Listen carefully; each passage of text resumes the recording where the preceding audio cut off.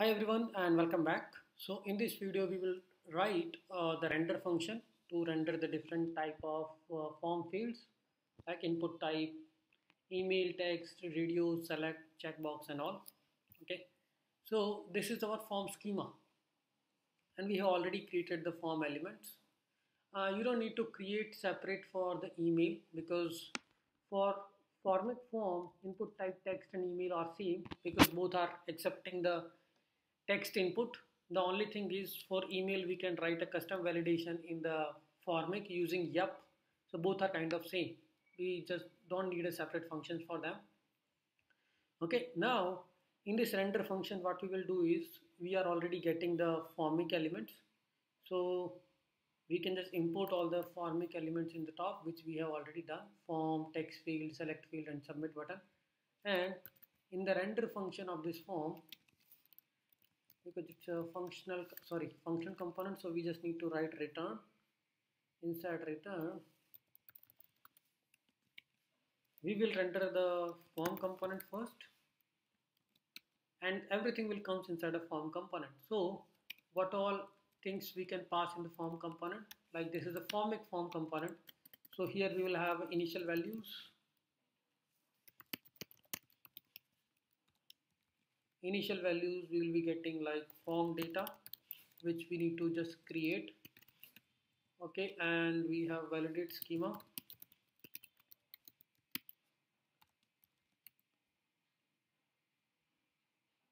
So validation schema it is, I think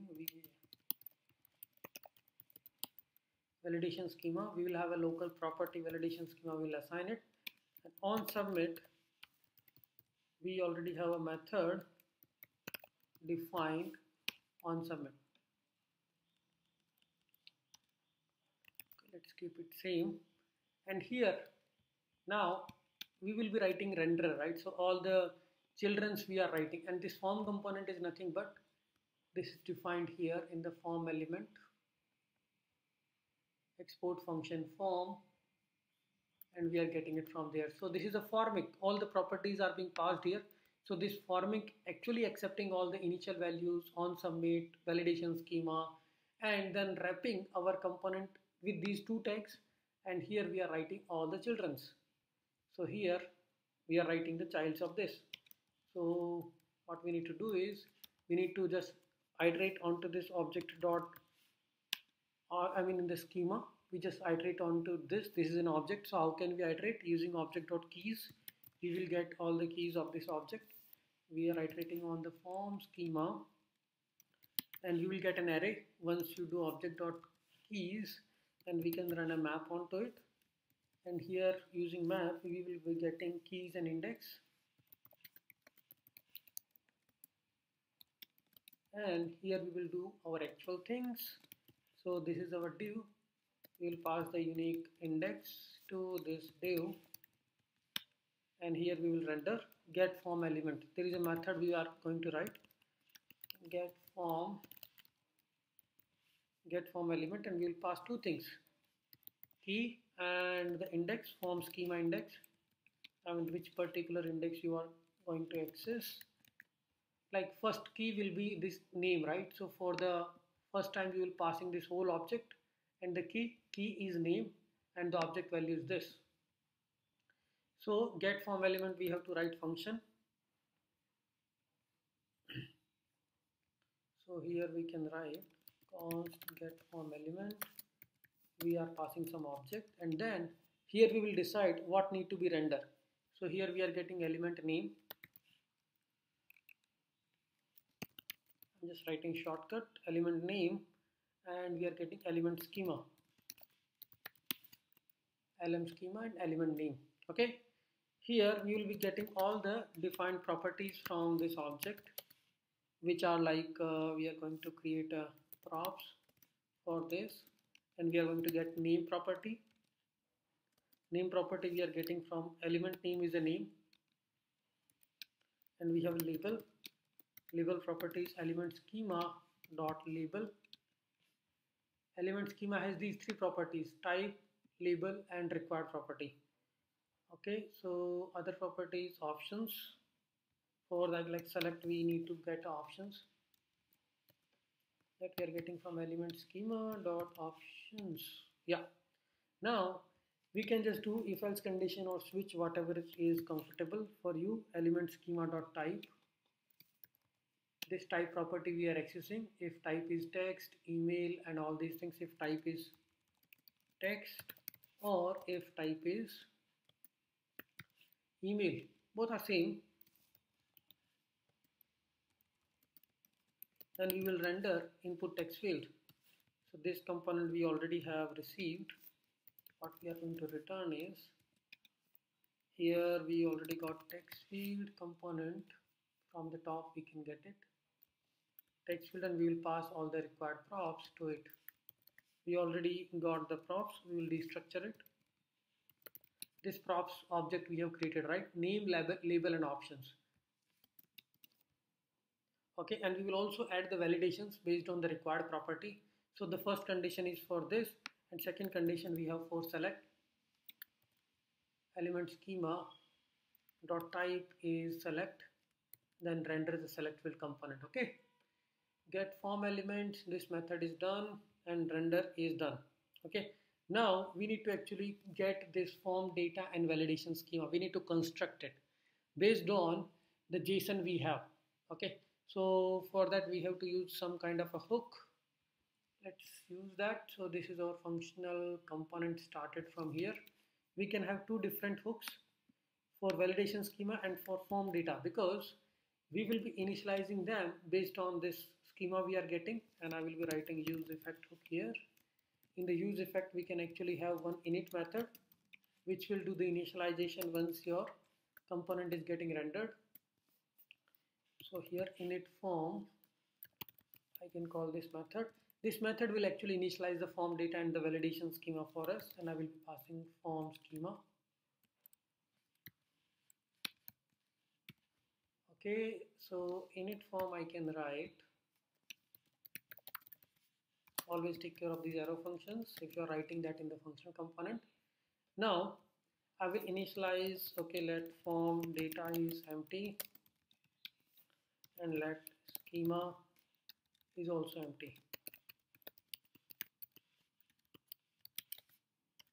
Sorry, this is form data and this is schema data. Initially both are empty, but what we will do is, now we will loop on to our schema, form schema, right, which is an object.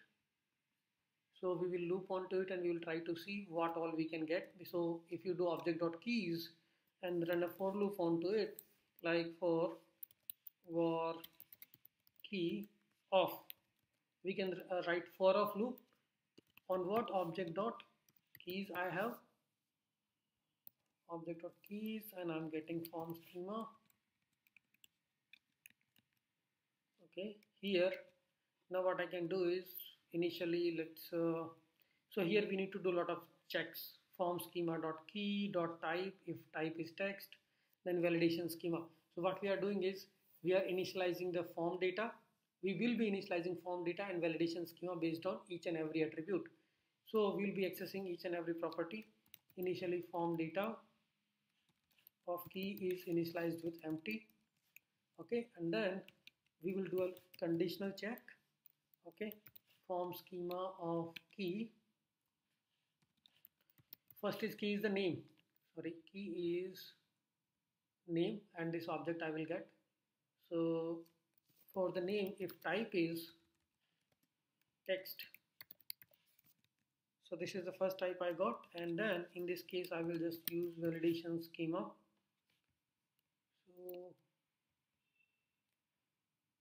So here I have validation schema data. I can say schema data dot key dot type.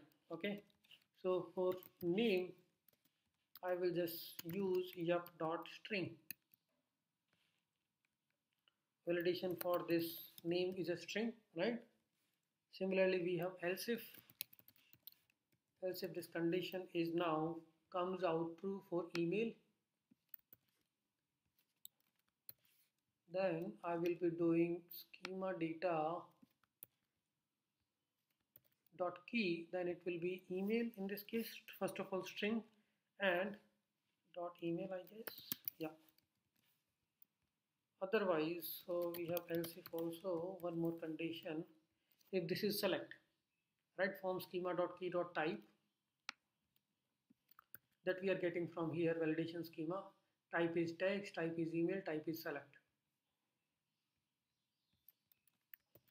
If type is select,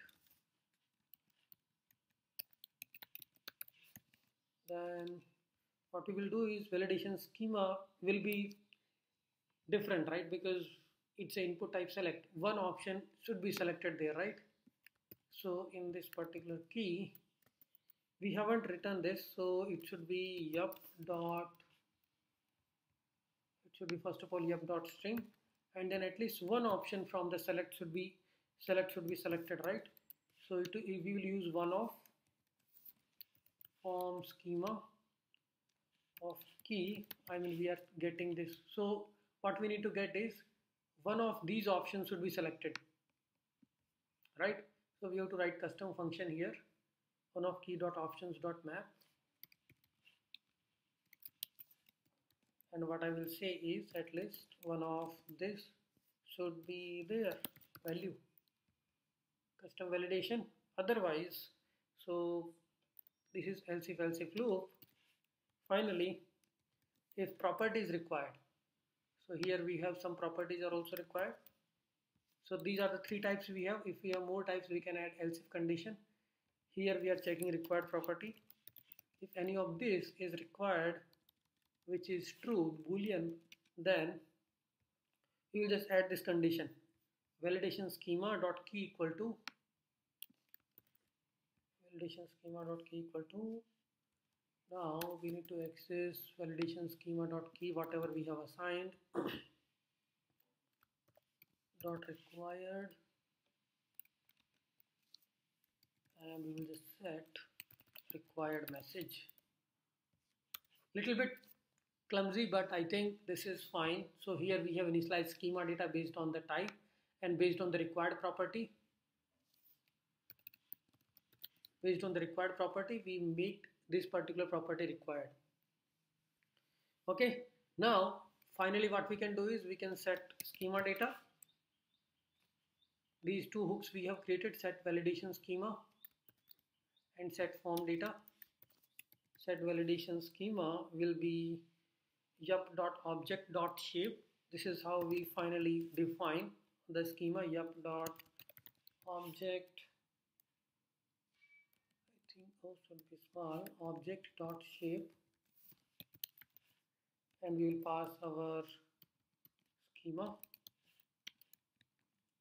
Okay, similarly set form data. Set form data is form data. Yes, finally we have created this successfully. Okay, so we are just passing the validation schema here. Set validation schema, this particular property we are passing in our formik form and form data, and we are just using this init method to initialize, because we have to calculate the schema validation based on the type, required property and all. So we call this init form method and set these both the properties, and once we get everything, we got the validation schema of property and form data property, we are initializing it.